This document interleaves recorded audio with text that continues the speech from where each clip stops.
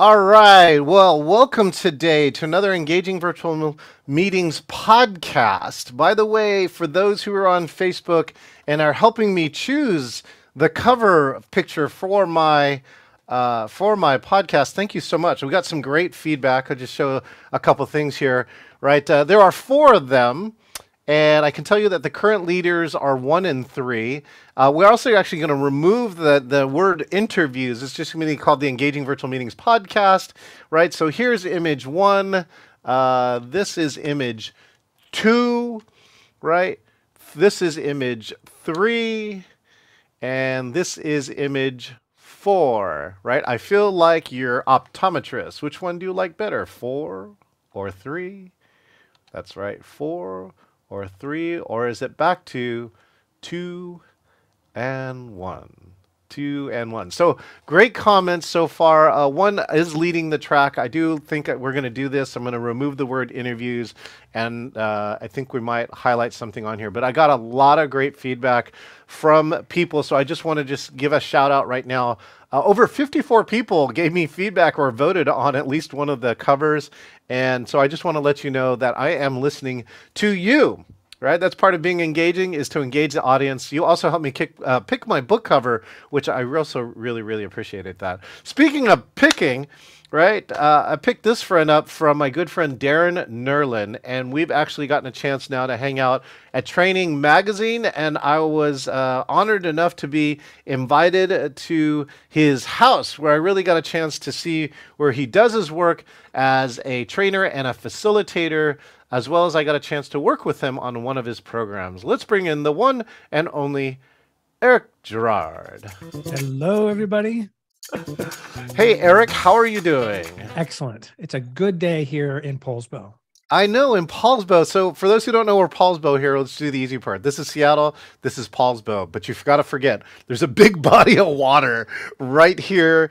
And so we drove around. You can actually drive underneath, right, through the Tacoma Narrows Bridge. Or what we found out is when traffic gets really bad, it's actually faster to take the ferry across. And it was beautiful. Like, right, Eric? So tell me about one of your favorite ferry experiences, right? Because you told me you really like the ferry.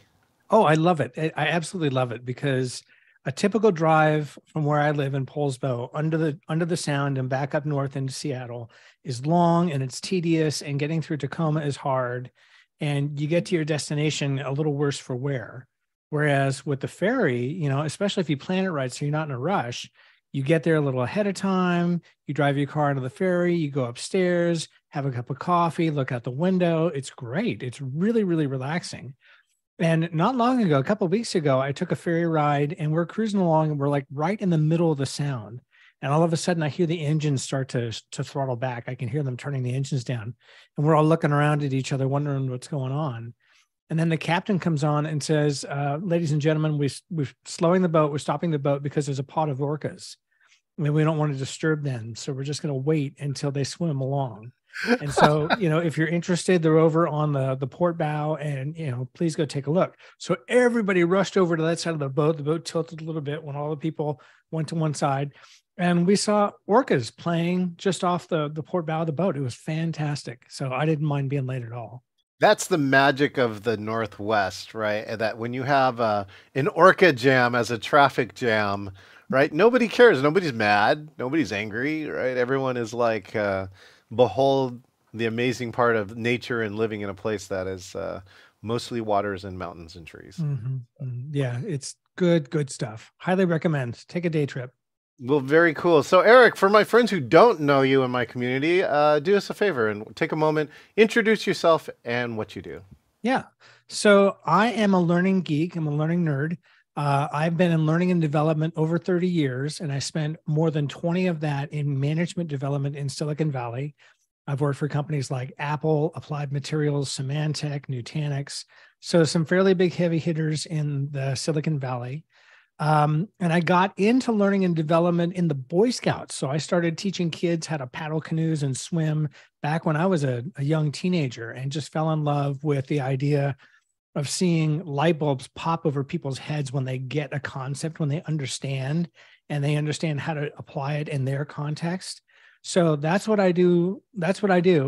My company, Girard Training Solutions, is all about management development and specifically helping new managers make the transition from being great employees to being great people managers. And I offer 20 programs to help folks do that. Fantastic, right? And you've done some stuff before, Eric. I don't want to see if you wanted to share maybe two or three things from maybe your either childhood to mid-range. Here, I'll share some of mine. People don't know I was a sponsored amateur skateboarder at one time. I was actually a lifeguard, and what was the other third thing I can share? Oh, I was actually a pizza delivery guy in college, right? So I don't know if you will have three things maybe you can share from your past. Oh my goodness, I could go on for a while. Um, yeah. So I have worked my entire life. So I started out mowing lawns when I was 7 or 8 and have been working continuously since then.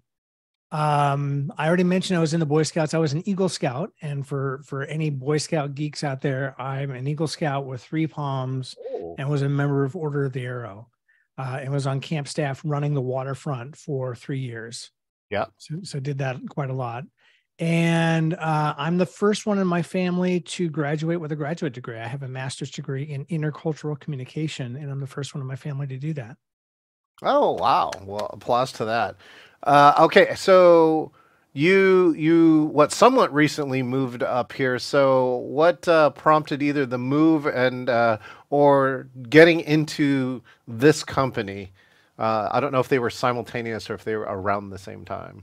Yeah, they pretty much were. So my wife and I have been talking about moving to the Washington for quite some time, years. And she had been communicating with a realtor who was the father of a friend of ours. And so she was chatting and staying in touch, and we were hemming and hawing about what to do, when to do it, and so on. The pandemic hit. Things came to a point at work where I was ready to go. And so we decided, you know what? Today's the day. So we moved up here July of 2020, smack in the middle of things, bought a house. I started my company. She started a business where she teaches kids primarily nature studies and how to cook. She got a promotion at her job, and I became a scuba instructor all during the pandemic. So it was primarily, just the Bay Area. The Silicon Valley was just too expensive, too crowded. We were never going to be able to afford a house. And we fell backwards into this beautiful place and got super lucky. So I would say this was the best move ever. Oh, well, I got the chance to see your place, and there's definitely so many cool advantages with that. Especially compared to the Bay Area, right? I'm pretty sure the same amount of money in the Bay Area would have bought you a tiny home. A shoebox. It would have bought me a shoebox.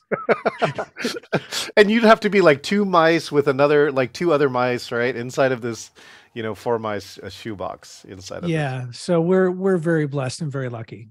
We feel very, very grateful to be here. Well, very cool. Well, then let me just check. Were you doing virtual training though before 2020?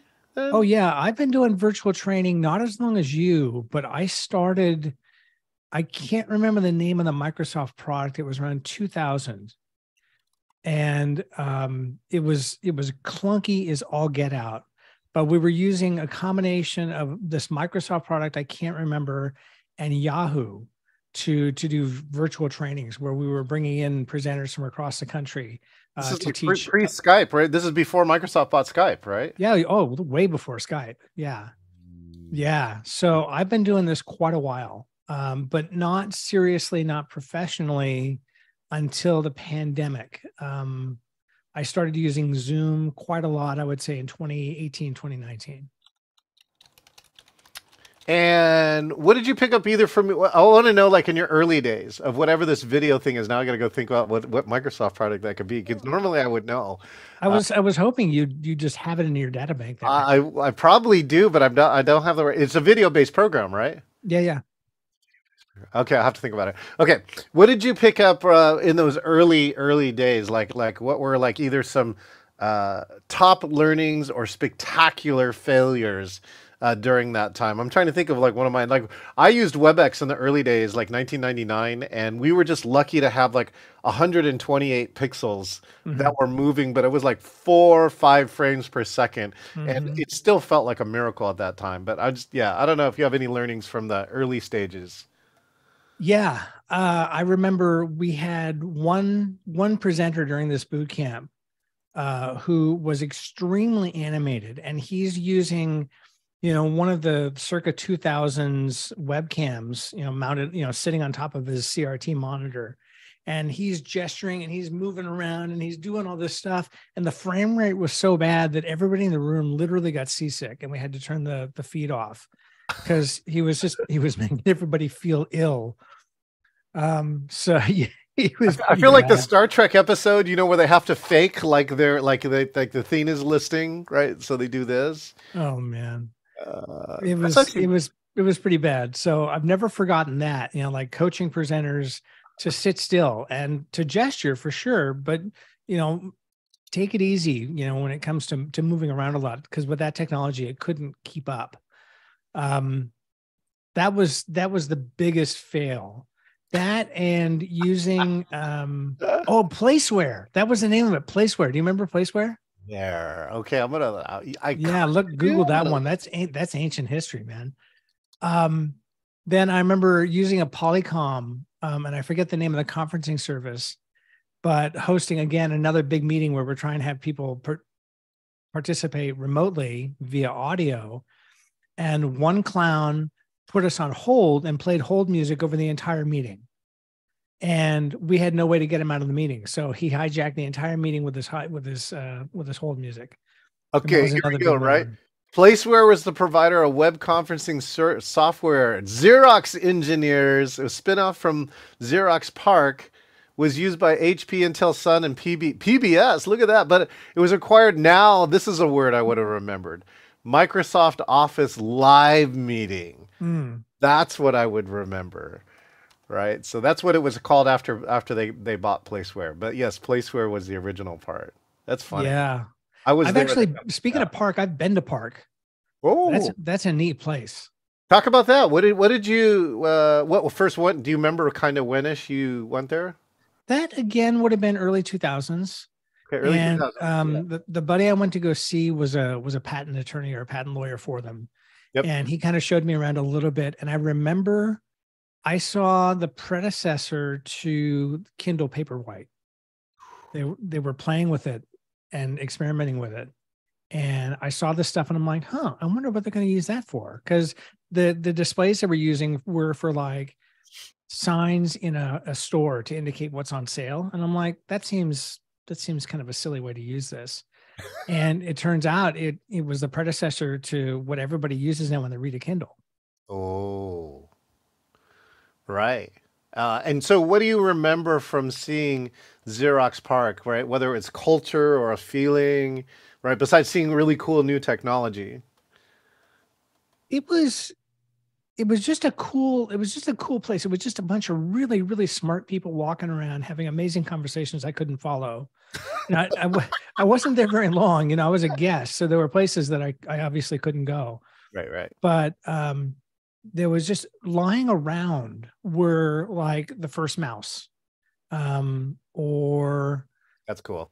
yeah, or like, there would be like a little sign explaining this was the predecessor to the internet kind of a thing. And yeah, park has been very important in all of our lives, whether we know it or not. Like there would be no mouse without park. That's right. The internet, I remember when I was working at Xerox in Australia, using the predecessor to the internet. It was a Xerox internal product, and it was so clunky, but it was, they literally used this big fat RG8 cable that they would drill taps into to connect a computer to it. But that was earth shattering back in the 90s when I was in Australia. That was, like Ethernet was just starting to become a thing. Yes. Yeah, so it's really interesting to think about the stuff that I've seen or witnessed over the past 20, 30 years and where we're at today. Well, that remind me, like in college once, again, I was the president of ACM, which is the Association for Computing Machinery. and we actually arranged a trip to a supercomputer that was within driving distance from UC Santa Barbara. And like one of the things, like you kind of see it now on some of these computers, but this is like where like nitrogen cooling was being used because these things ran so hot. Hmm. Right, and they also had they had built the whole supercomputer with a cooling system, right, Hmm. that routed and went underground and then went outside so it could dissipate the heat, right, and bring in cold back, something cold back in to reduce the heat with that. And so I thought those were some really unique aspects of previous computing. Like, and now, I just bought a computer, right? Oh wow, my internet died. Woohoo! Let's just check on that right now. I I can hear and see you fine. Oh, good. Okay. I'm looking on my side, trying to see if I actually have some signal on my other screen. Okay, great. So, uh, yeah, no, now I bought a recent computer, and again, it's got liquid cooling over the CPU, and that like a long time ago, that used to be like something crazy, and now it's pretty commonplace. So, Yeah. I don't think I've been in the presence of a supercomputer, but I've seen massive standalone computers, like not something in a rack, but something like 4 or 5 feet square yep, the that you had old to school position. mainframe, right? It wasn't a mainframe though. It was an HP product. It Ooh. wasn't a mainframe, but it had like 8 or 16 cores or something like that. And you had to position it over a cooling duct in your server room and have it blow cool air right up into it. Um, Crazy stuff. And that computer right now probably is less powerful than our laptops. probably our phone. Hmm. Right? That's the amazing part now, right? Your phone is like now. Again, I've quoted this stat. There are more phones than computers, than personal computers now. Right? That's how important the phone is, and most phones have more power, right, than most laptop, or at least especially laptops in the past. So, okay. Speaking of computing power, let's go back to virtual. So now, Eric, especially since you're facilitating courses, right? Uh, what has to happen for you for a virtual meeting to be engaging? As a participant consuming one. Yeah, let's start as a participant on the other side. Yeah, there's a couple of things that have to happen. The first is like the price of entry is the presenter has to have their act together with technology. So they've got to be well lit so you can see them, and you've got to have good audio. Like bad audio is just a non-starter these days. So those two things I would say are really important. And then once you pass that hurdle, I would say it's got to be it cannot be lecture based. It cannot be Professor Girard just talking at the people. That's just the death knell of an engaging virtual meeting. So I would say there's got to be use of technology, like in Zoom. You can use chat, you can use polls, things like that. Asking people to interact with you and talk with you is really important. Having activities where you're putting people into breakout rooms where they can speak in a small safe space with just 3 or 4 folks, and then come back and report out if they wish into the larger group. I think those are all things that are very easy to do today, and a lot of people don't. A lot of people just present their slides and talk for half an hour or an hour, and I think that is a big mistake. So you don't have to be a genius or a wizard at this stuff, but use breakout rooms, use polls, talk to people, play some games, enjoy yourself. I think that's part of what I would say is important. Yeah, I think I'm really with the enjoy yourself, right? If you already are coming with the attitude like I hate virtual, it will permeate through whether you say the words or not. Right, that and so like I actually really do enjoy now virtual more and more, especially after these last 3 years. And like again, my recent story was I have a 17-minute drive because I had to go to a venue for a recent meeting, but I went at 4 o'clock here in Seattle, and it took me an hour and 20, and that was not fun. Right, that was every turn I went to had like some new barrier, some new car crash, some new accident. Right, so it was constantly changing, and I just saying I couldn't get that hour of my life back. And that actually, in the end, after I evaluated the meeting, it easily could have been right a virtual meeting with somebody walking around with a phone showing me the location. Mhm. And Yeah, so I think that's one piece. The second piece that I really got onto is that tools, right? Really get productive with the virtual tools that you have. Learn how to really use all the different tools that you have: chat, poll, right? Breakout rooms. These are some of the best tools. Like breakout rooms to me is the third most powerful tool on virtual, and people don't use them. And I don't understand that piece. Out of all the tools, in the last 3 years, which one is your favorite, Eric? Got to be breakout rooms. Because I love a good breakout room when it's set up correctly and people know what to expect, and you've dropped instructions for chat for people who maybe didn't catch it, and it's clear, what's supposed to happen inside the breakout room, and then you debrief it well so people get something from it. that's it. I think that makes breakout rooms super, super powerful, especially for people who don't want to or can't speak up in the larger group for whatever reason. Let's say you've got a group of 30 or 40 people and you ask for comments. It's pretty rare that you'll find people that want to raise their hand and speak up in front of 39 other strangers. But if Right. you put them in a group with 2 or 3 other people and give them a chance to get to know each other and then answer a question, they'll come back smiling and laughing and chatting, and they're much more likely to engage in the larger group. Well, and they really got to meet somebody in their class besides just you, right, Eric? If you're the only one talking. And that is, part of the education is the networking. Like, who am I going to meet? When I meet people in a class, you figure out which ones would I want to spend time after, hours in the class with. And I think that's something that's important. I also like the structure you gave by that. So I want to thank Nicole Smith, who just said, all right, the debrief is key. So all the elements that Eric just said, right? If you are to use breakout rooms, the best strategies are set it up, right? Clearly explain what's going on, give some instructions, right? Put them inside the breakout room and then come back and debrief it. I mean, other things that you can do too is jump rooms, like if just to make sure, like the first time, to make sure everybody understands what's going on, or if you have somebody else to do it. And the second one is, the second one is sometimes too, we've actually trained other people to be those breakout room facilitators. And you can actually train somebody in the class. Like if you have somebody who's returning to the class, right, but wants more experience in this, give them that role. It's a very easy role to teach. And now they become part of the course and they know they're responsible for doing something, and now they're more engaged. I also want to give out a shout out to Miss Gale. Said, guilty. As much as I want to have more activities for the group, I like them to understand the topic theoretically too. So sometimes I just blab away. She didn't say that, but the group wants more practical application is what they want. So Eric, I would love to hear, all right, you're working, I think, with managers right now. What are they asking for? What are some of the most common trends or requests now here in 2023? Let me go back a little bit because I wanted to comment on jumping rooms. Yeah. I used to do that. And every time I showed up in a room, even though I prepped them and told them I was coming just to check, and I told them to ignore me, I would show up and they would stop talking. And so I have gotten to a point where I trust the technology. I trust that it's going to be okay. And I leave them alone and I let them have that safe space without the professor looking over their shoulder. But I mean, your point works well as well. When I had you facilitate my virtual meeting, I appreciated you checking in to make sure that everybody got it. That was helpful. So now to answer the question that you asked, rather than the one I wanted to answer,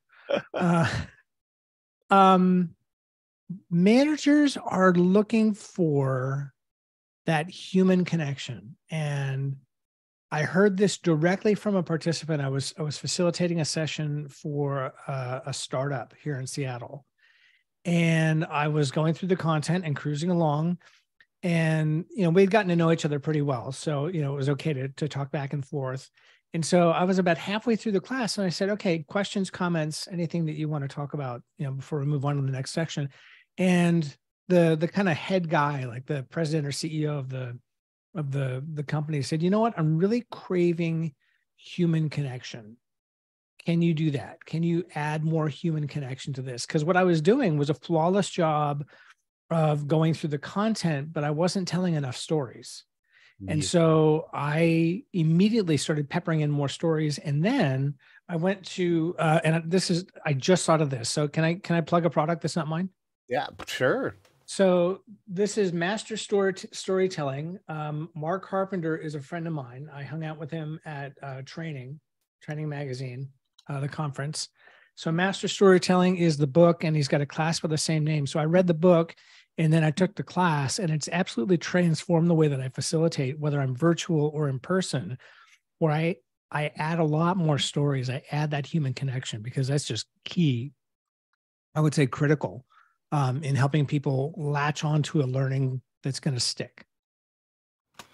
So I did find this here too. It turns out there's a website, I believe, associated with this here too, right? This is the same logo. Yeah, that's it. Yeah.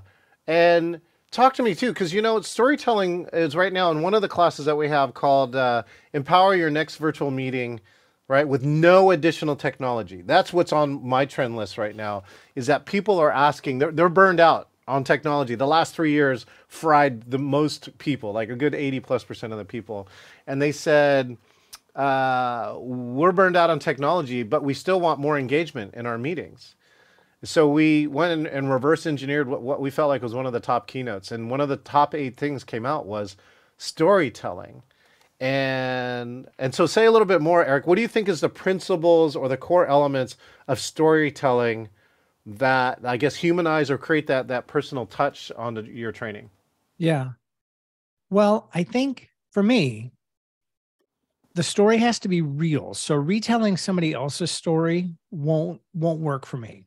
I can do it, but I think people can tell when I'm borrowing materials. So the stories I tell are real. They happened to me, or I was involved somehow, or I observed the thing happening. Then every good story has an introduction to set the scene so people know where you are and what the situation is and what's going on. There's some kind of a conflict where, you bump into something and you've got to overcome it. And then because of the fact that you overcame that conflict, there's a change. And, this can be a story you tell in 30 seconds. So this could be a story that you tell in pieces over a 3-hour course. So I tend to tell little stories to illustrate a point, but I make sure that they have these 3 parts to them. And folks usually smile and nod, and they get it because I've added that human element that before was lacking a little bit in my facilitation. Do you have a story that you can actually share that share with a more general audience? Oh my goodness. Here, if you want, I can stall with one too, while you think of one. Do it. Okay, so while Eric's thinking of his story, the story that I have is people were just saying, right now in virtual too, I am watching very carefully the return to in-person, because the numbers are moving quite large, and obviously many in the virtual field have seen less work. So we're trying to evaluate what's happening there. But I was speaking at a conference, and it was actually in-person conference. It's a meetings conference too, which, all these people advocate for coming back because that's part of the meetings industry. And so I said in the audience, how many of you are loving this in-person, reunion hug fest? And every hand universally is in the room is like, yeah, we're loving it. Woo! And then I said, how many of you were on a virtual meeting, at least once in the last week? And the same 100% hands went up. Right. So that's where I think that virtual is still here. I'm still pretty convinced that virtual's here.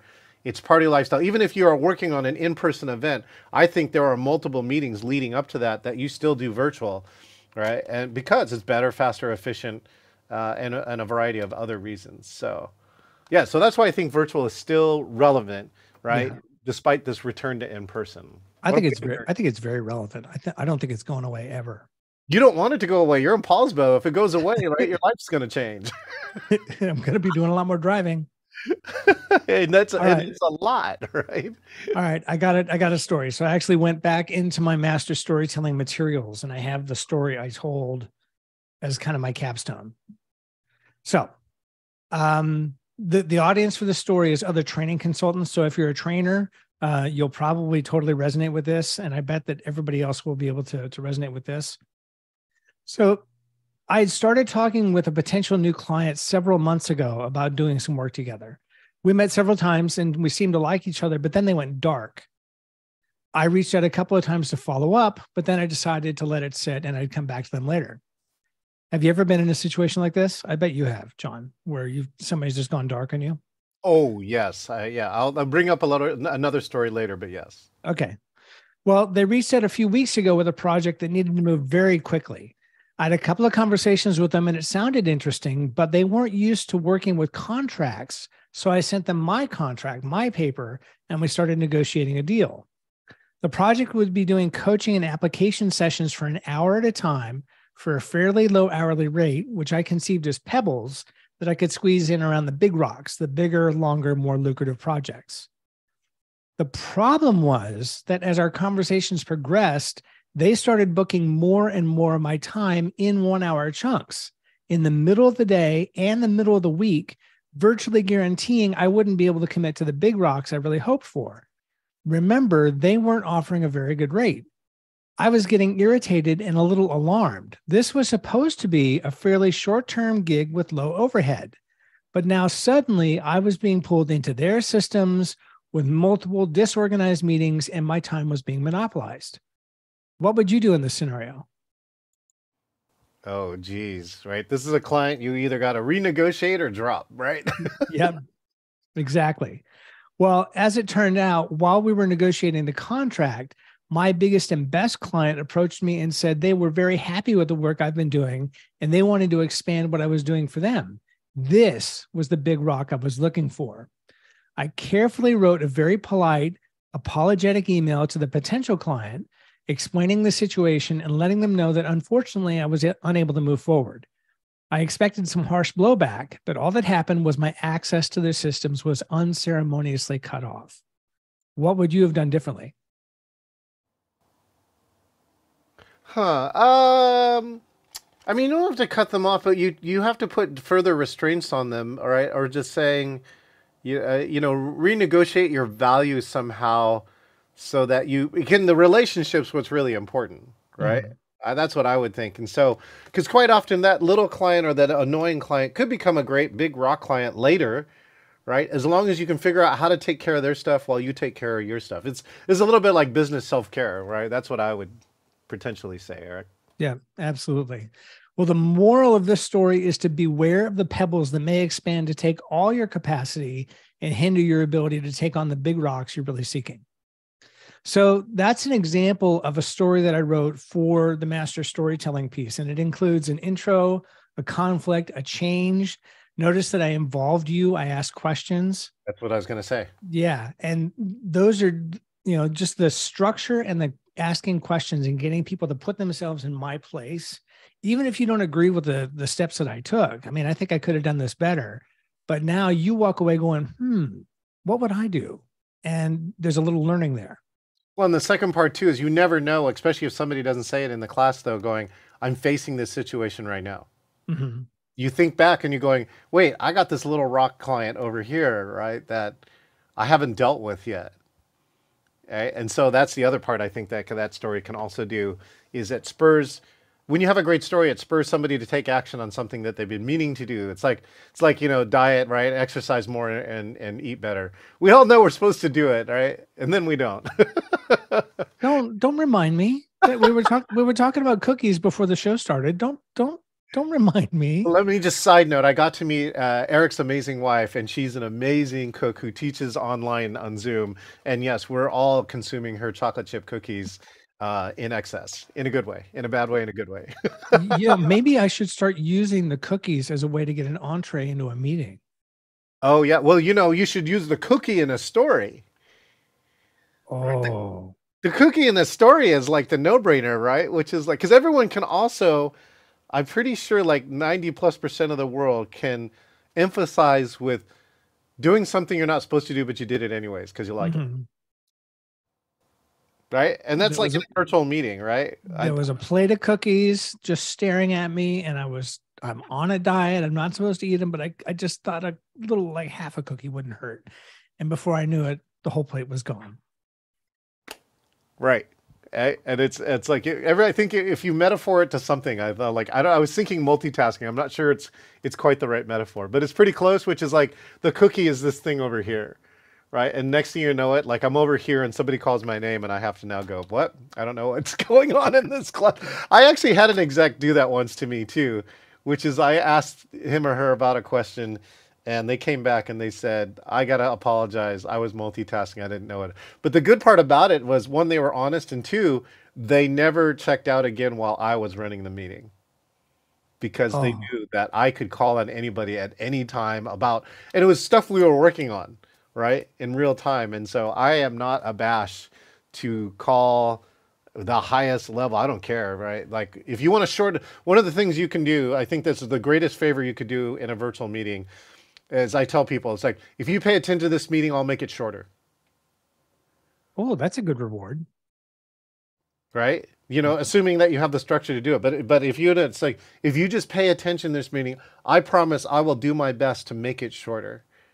And now there's a lot of controversy about the time, like I'll give you 12 minutes of your day back. But I don't know if you want to say that or not. But in the end, nobody has ever complained about a virtual meeting that went shorter.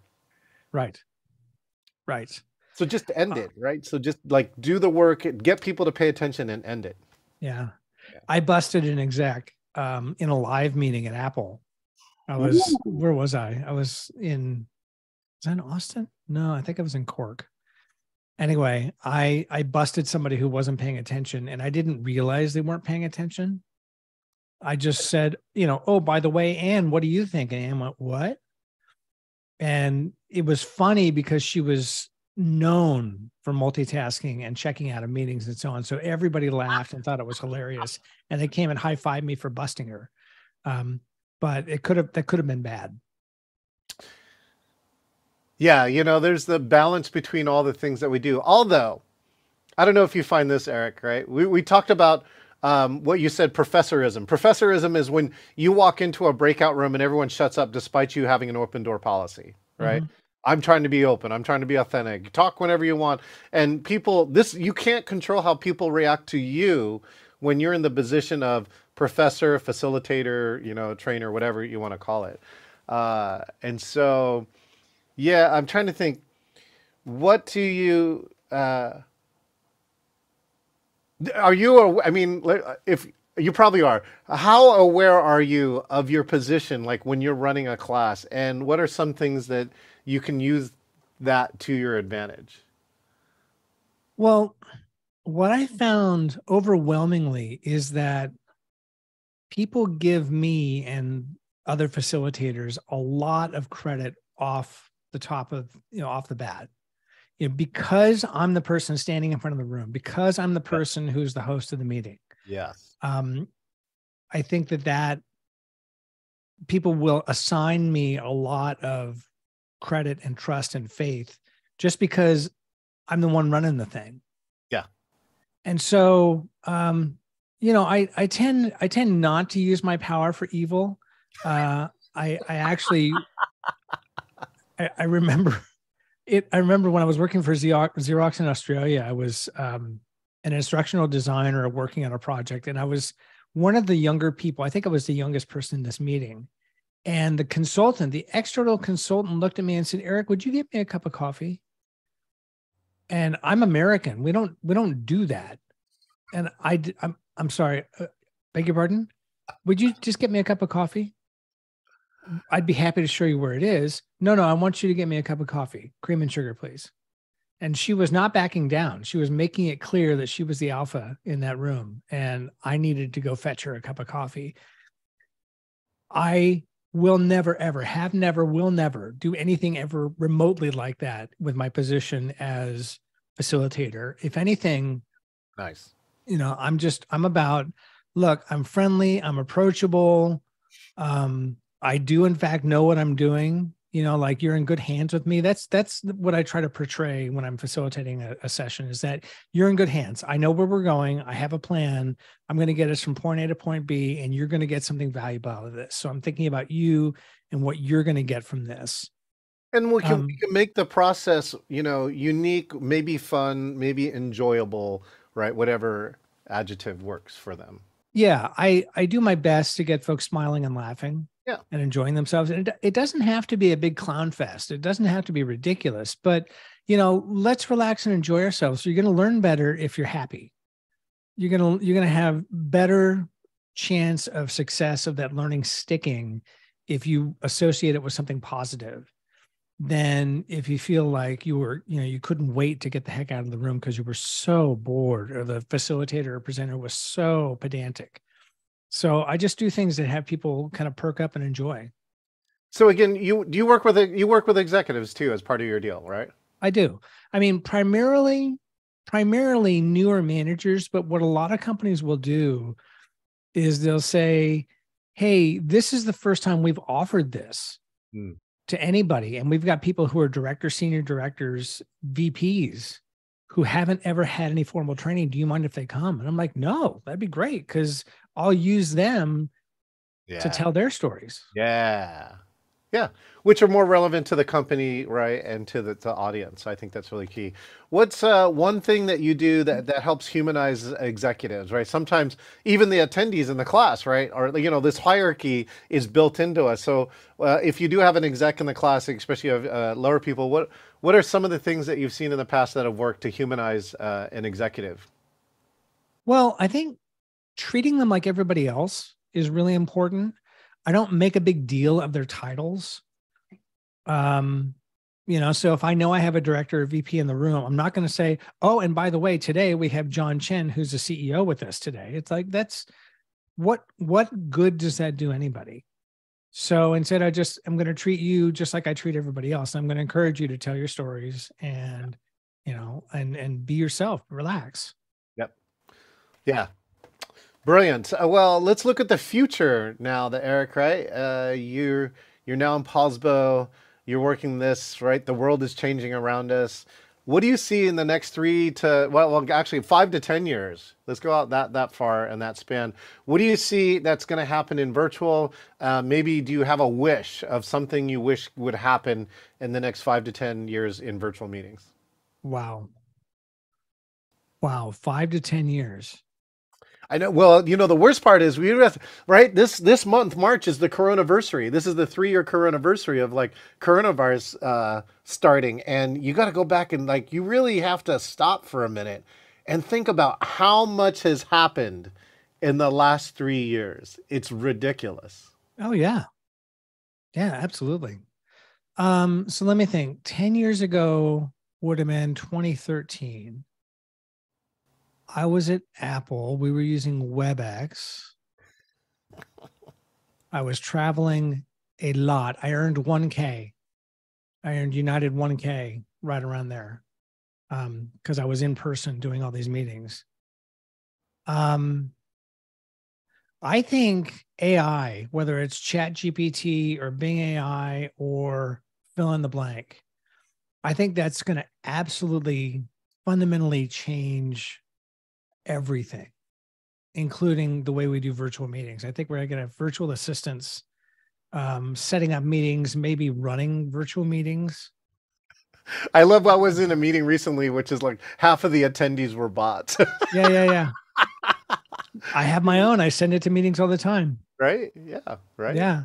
So I think bots, AI bots are going to be just ubiquitous.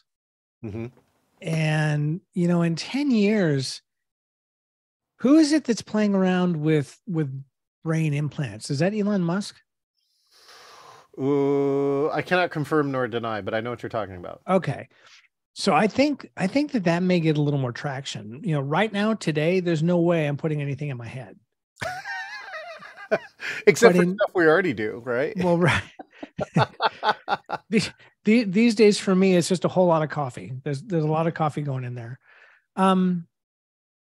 Yeah, I think that there's going to be a closer and closer marriage between AI and implants um and Zoom 10.0, where we could be virtually in the same space together. Do you remember Second Life back in the day? Oh yeah. Oh yeah. Yeah. I heard Second Life is still actually running around and's got stuff going on it, like Oh, still. really? Hey, yeah. I had an account in Second Life and I was going to use it for training. Yeah. It never got off the ground, but way back the first time I was independent, like 2007, 2008, I opened up a Second Life account because we were going to do virtual training in a virtual space. And I could just see how that happens, but a lot better than it was in the 2007, 2008 timeframe.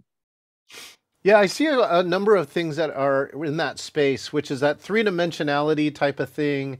One day could make it, right? There's the VR pieces. There's also like the avatar, since you're in the management work, is a tough piece because like why video conferencing like this is still so important.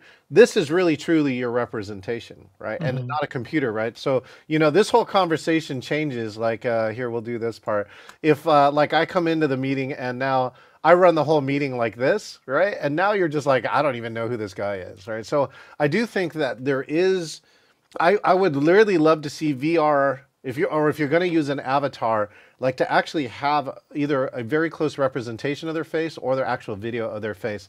I think that's something that's going to be important for us. The best part about this too is it's not just technology, right? It's also how do humans use this technology? And what we saw in the last 3 years is that humans were able to adapt to video conferencing, where most people's opinion prior to 2020 was like, this stuff disconnects us. And now people really found out that they could really connect, right? There are people that have dated, right, or met only on virtual. Like some of my best friends now, I have never met them in real life. So there's a number of things that allowed us as humans to build deeper connections over these tools than before. Like I don't think people were as successful beforehand. So Speaking of the human piece, the first chapter of the book that I'm working on is all about empathy and how very important empathy is, especially today with everything that's going on and that people are going through. Managers and leaders need to have empathy. And if you're not a naturally empathetic person, you should take heart, because that's a skill that can be learned. There are plenty of books, there are courses, there are people that can coach you to be more empathetic. And I think that's what gets you in the door to being a manager these days, is being an empathetic human. mm, And then making the shift from, okay, I was an excellent individual contributor, I was really good at my tasks, right. to, okay, now I need to get results for other people and help motivate other folks to perform at a high level, while also taking care of them or encouraging them to take care of themselves.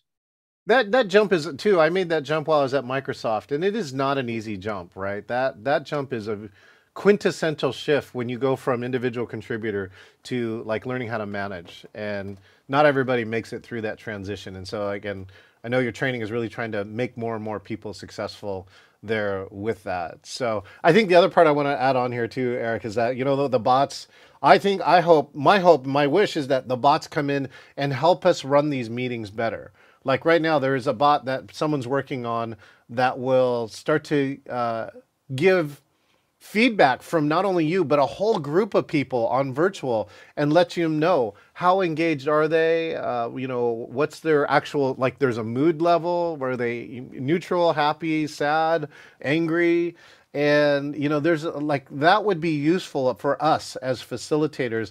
If Is there a way we can get data that we can't normally see, right? There's a lot of data that we learn as we just purely learn, but it would be cool to have some statistical data that would really help us. Like, did that story hit, right? Mm-hmm. There's like you could Mm-hmm. get data back, right? Like you could probably get head nods and other things. If that story hit, then there's a couple indicators I think I could get that would let me know that was an effective story in that case. Mm-hmm. So.